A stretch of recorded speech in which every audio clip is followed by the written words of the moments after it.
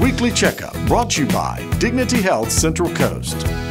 Atrial fibrillation is the most common type of heart arrhythmia or irregular heartbeat and is experienced by both men and women. Dr. Ali Sovari at St. John's Regional Medical Center explains the condition. A rapid irregular activity of the left upper chambers of the heart, in which most of the time the abnormal cells with this rapid firing are inside the veins that connect to the back of the heart. Fortunately, the physicians at St. John's Regional offer cutting-edge treatment to cure patients of their atrial fibrillation. Cryoballoon ablation is a particular technique for catheter ablation of atrial fibrillation. In cryotherapy ablation, the physician uses a catheter to freeze the malfunctioning areas of the heart. And it has a balloon as a tool that helps us to create a nice circular and wide lesion around the pulmonary veins, the veins that abnormal cells usually reside inside of them.